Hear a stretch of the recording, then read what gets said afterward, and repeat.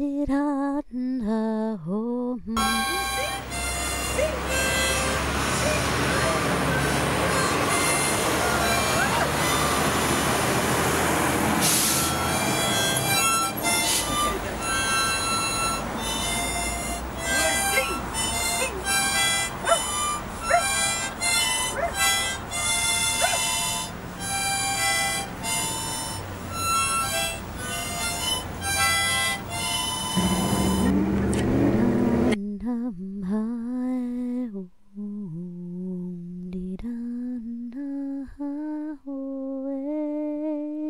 we as Canadians stand for.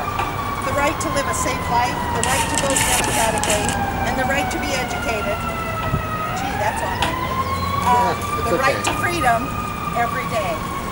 And every family that said goodbye to their sons and their daughters and their children said goodbye to fathers and mothers, made a sacrifice for their loved one to make a difference in this world so we can have peace for future generations all over.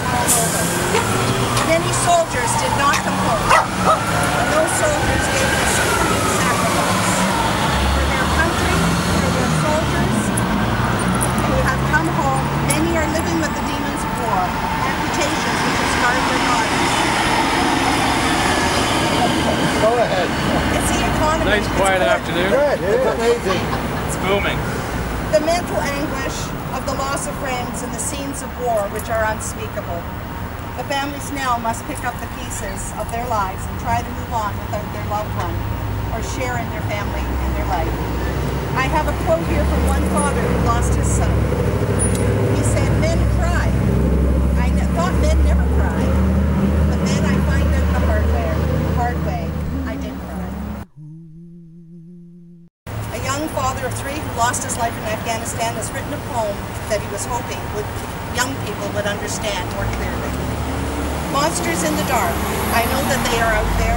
I will not be ignorant anymore. Pulling the blanket over my head will not keep them from coming ashore. Instead, I choose to confront them, as afraid as I might be. Because I don't stop the monsters, our children can never be free. The Second World War was supposed to be the war to end all wars.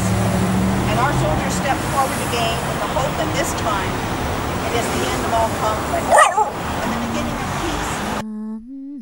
Home day for our heroes, home day for our heroes, home day for heroes.